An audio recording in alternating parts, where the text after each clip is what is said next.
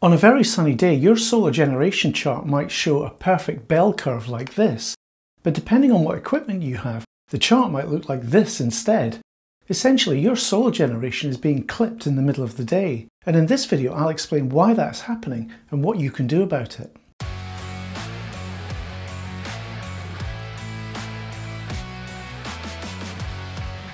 Hi there, I'm Gary and welcome back to my channel Gary Does Solar. Now I've touched on solar clipping in some of my previous videos, but recently I've had quite a few questions, most likely because we're heading into summer in the Northern Hemisphere and clipping is more noticeable then. So I thought I'd make a dedicated video on the topic, bringing everything into one place. To get started then, let's first understand what solar clipping actually is.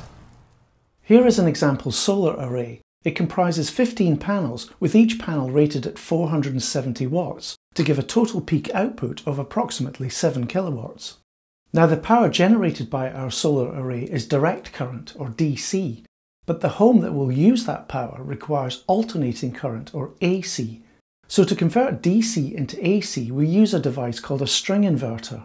This inverter will have a maximum AC power rating. In this example, we'll use 5 kilowatts. Now it might seem strange to have a string inverter to have a lower AC power rating than the maximum DC input power, but this is common and it's called oversizing.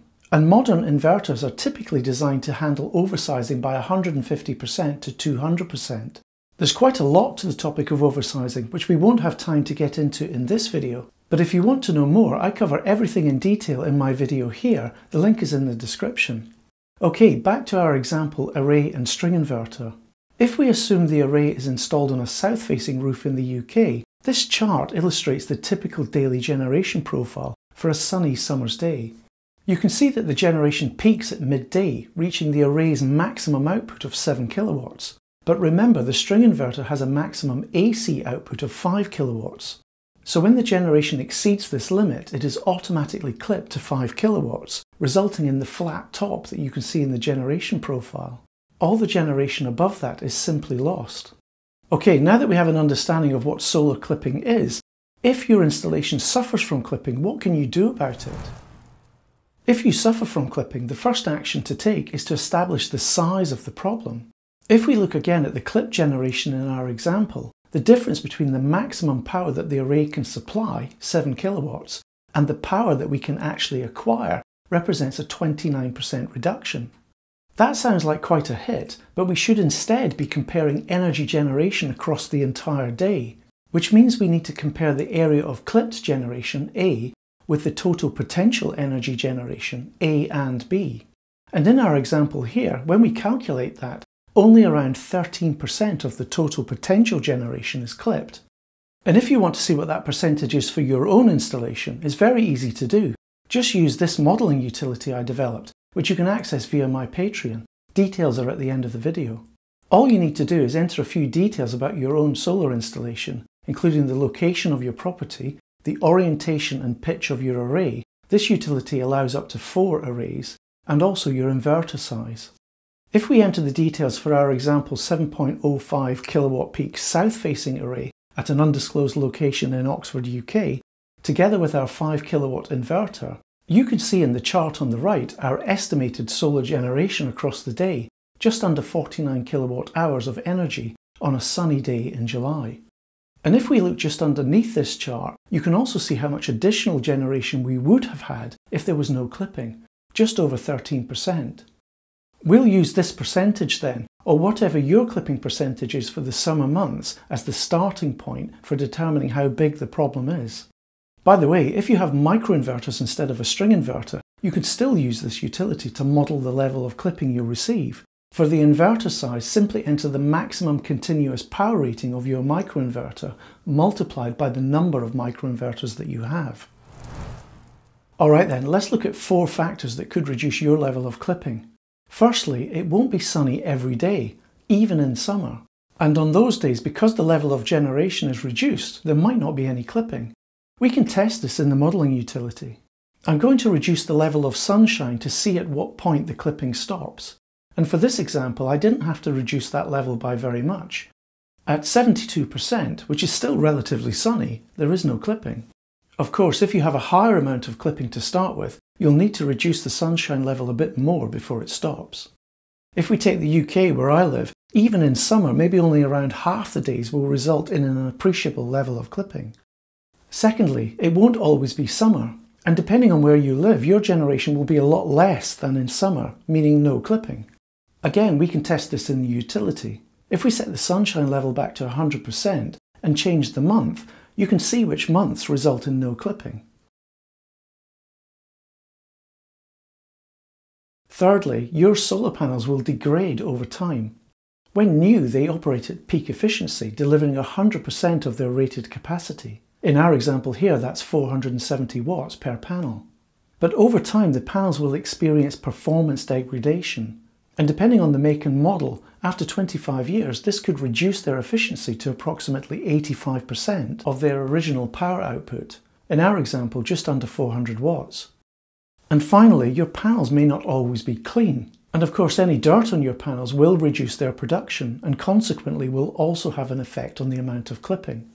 So if we combine all these factors, and maybe I'll write a utility to model this a bit more scientifically, in our example here, over the whole year, I think this reduces the size of the problem from 13% to maybe something as low as 2 or 3%. So I have to ask myself, should I worry about it? Of course, if your clipping starting point is higher, you might still have a 5 to 6% problem taking all these factors into account. So let's talk about what you might be able to do about clipping. The most effective tool available to you in the fight against clipping is your home battery. But it has to be the right kind of home battery. It has to be a DC coupled battery and not an AC coupled battery. I explain the difference between these two types of battery in this video here. The link is in the description. But in summary, as you can see in this diagram, an inverter has both a DC and an AC side. A DC coupled battery is connected to the inverter on the DC side, and your battery can be charged directly from solar generation, meaning without any AC-DC conversion, as they are both DC entities. But what's really interesting is that even though your inverter might have an AC limit, it can use any solar generation above that limit to charge your home battery. Unfortunately, you're not able to do the same thing with an AC coupled battery, and that's because the AC coupled battery is connected to the inverter on the AC side, and that AC limit cannot be breached. By the way, if you have a microinverter based system, then your home battery is already AC coupled, so what I'm about to describe is not possible for you, unfortunately. Taking our example again, in the middle of the day, the array might be generating around 7 kilowatts. Let's say the home requirement at that time is 5 kilowatts, which is the maximum AC output of the inverter. There is still 2 kilowatts of DC power generation available that can be used to charge the battery. So that's 2 kilowatts of power that would otherwise be clipped. There are 2 important caveats, however.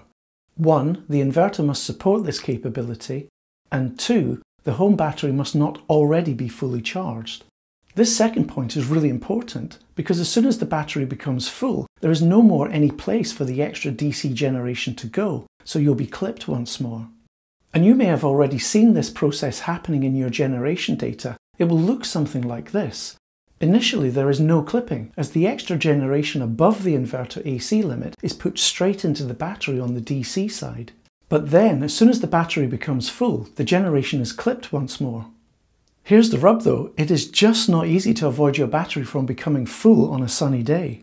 Looking at our example in the utility again, even if your battery, and I've programmed a Tesla Powerwall 3 here, is empty before the sun comes up, it'll be full by 10 AM, so unable to stop clipping after that time. I mean, you can play some games like manually programming in a slower charge rate for your battery, but you need to take into account your battery size, array size, your inverter AC limit, any export limit that you have, and more importantly, what the weather's going to be like that day. A better way is to use automation to manage all these things for you. For example, Home Assistant, PredBat, or if you have a home battery that supports AI, like the Sig Energy Sig Install. Using automation like this is likely your best chance to avoid clipping, but in some locations it's really difficult to predict the weather these days, even for the next few hours. And getting that wrong might actually cost you more money than you would have made if you'd got it right.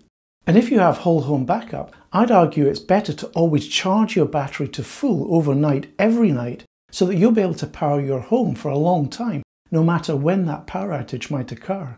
These automations will instead want to keep your battery state of charge quite low, or at least low enough so that they have something to work with.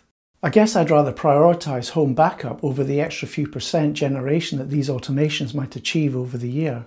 You can hear more about my thoughts on using automation to avoid clipping, and also some experimentation I carried out in this video here. Again, the link is in the description.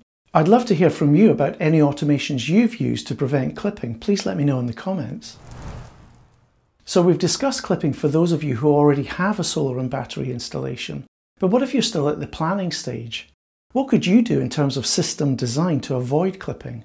Having an inverter that's at least the same size as your array is a good way to go. But if your array is very large, the extra cost involved for the larger inverter might be a little prohibitive. But maybe keeping the maximum level of clipping to below 15%, say, is a good target, given everything we covered earlier in the video. And when you come to choosing your installer, make sure you choose wisely. Home solar is a growing market, and unfortunately some companies operate solely to take your money, disappear, and leave you with a lousy installation, with no support and no warranty. This incensed me so much that I created a UK directory of selected solar installers that I've personally vetted and I would trust with my own money. The directory is really easy to use. Just type in getreadyfor.solar into your browser and you'll join a rapidly expanding group of very happy customers. And you'll be supporting the channel at the same time. Thank you. Alright then, hopefully through this video you've got a good understanding of what solar clipping is, what you can do about it if your own installation suffers from clipping, and if you're still to get solar, how you can design your system to limit or avoid clipping completely.